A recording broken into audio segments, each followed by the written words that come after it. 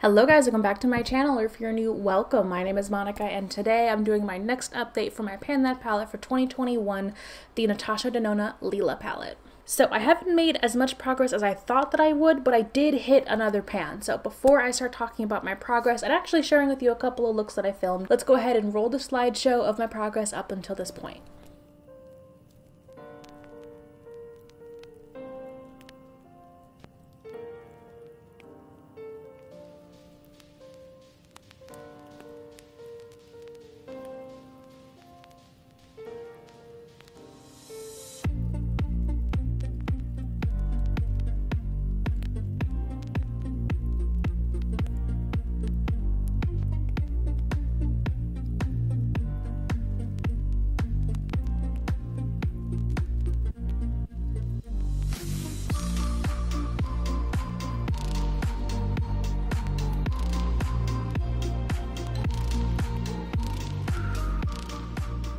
And this is my palette now. So we did expand the pan a lot, especially in like this shade right here, the gold shade, quite a bit, and this light white shade towards the very end.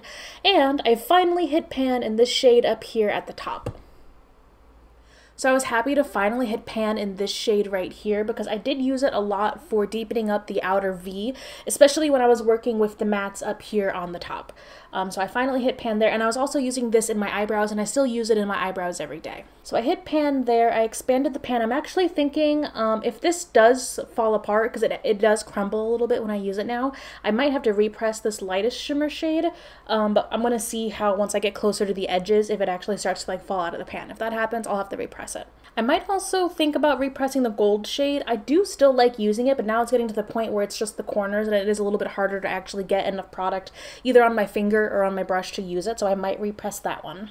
This last month I was really focusing on this top row, which is how I hit pan here. But I have to say, I am getting a little scared. We are at the halfway point, and despite my best efforts, I still have not hit pan in a matte shade. I really thought and I really hoped I was gonna hit pan in this shade this month.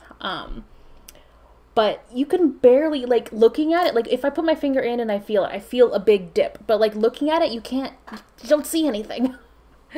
And I was using that shade a lot. I was using it every day in every look. And I was using a lot of the shade too, because I wasn't just using it like a little bit. I was using it in my transition all the way up from my lower lash line.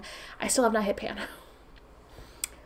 So yeah, I focused a lot of my effort on just that one shade, but now I'm realizing I have 3 more mattes in this palette that I have not been using nearly as much as that one, and now I'm kind of worried about how that's going to go the rest of this project. So I've been using this one the second most after this shade right here, and this one barely has a dip. Like even when well, it's got a little bit of a dip when I put my finger in, but like I'm getting worried. I don't know if I want to franken them or just, I really want to see how long it's going to take me to actually like hit pan naturally. But I don't know if I'm going to have time to like use up the whole shade. There's a lot of product in these matte shades. There's so much product. It's kind of bananas. So I have dips at least in these two. These, not at all. And I've been using them like an okay-ish amount. But still, I'm nowhere near even getting a dip on these last 2 shades. So worried. But bright side, these are very great fall colors. So I'm hoping that, you know, towards the rest of this year, I'll use those mattes a little bit more. I can do some like nice fall, spooky, pumpkin spicy kind of looks. So looking forward to those, but I am getting worried. Very worried. So I filmed for you guys 2 looks today. One is kind of the everyday look that I've been doing, especially when I don't have too much time to get ready. Really utilizing like these shades up on the top, and it's a really dark kind of smoky eye, so that's going to be look number 1. Look number 2 is the look I'm wearing today, and it's a look that I'm going to try and start incorporating more into my everyday routines, because I really utilized the bottom row here. The bottom row and then the shimmer. So let's go ahead and jump into how I created those 2 looks.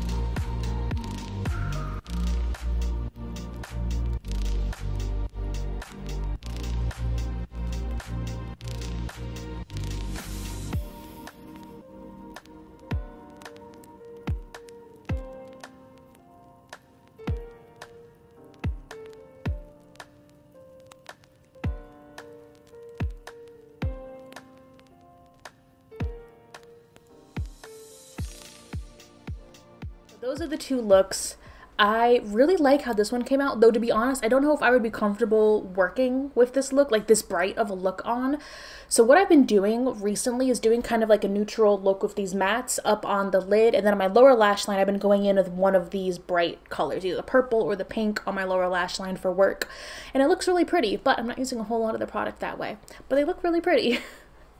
So I just gotta see how this next month goes. I'm hoping to hit pan and maybe one more shade down here. This one has a really big dip, so I think I could probably hit pan there. And like, I really want to hit pan in a matte shade. And I think this one's my best bet. So yeah. I know I've been doing really well in this project so far without setting goals, but I think I'm gonna set a hard goal. I really want to hit pan here. And it's just difficult, and I need to see how long it's going to legitimately take me to hit pan in one of these matte shades. So I want to hit pan in a matte shade, and then this one, since I have such a big dip in, I'm hoping I hit pan in that one. So there we have it. That is everything for this update. Thank you guys for watching. Don't forget to follow me on Instagram. This is my Instagram page. I do almost daily looks because I do my makeup every day. I also update my Pan That palette in real time. So whenever I hit a new pan in the palette, I update it right away on my Instagram stories, and I do have a highlight on my profile so you can see all the updates so far.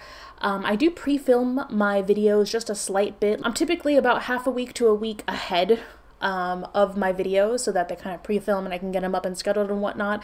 But I do update my Instagram in real time. So if you want to see anything in real time, make sure you follow me there. If you are panning a palette this year, let me know down below how it's going. Or if you own the Lila palette, let me know if you've been reaching for it any more or less often recently. Thank you guys for watching, and I cannot wait to see you in my next video.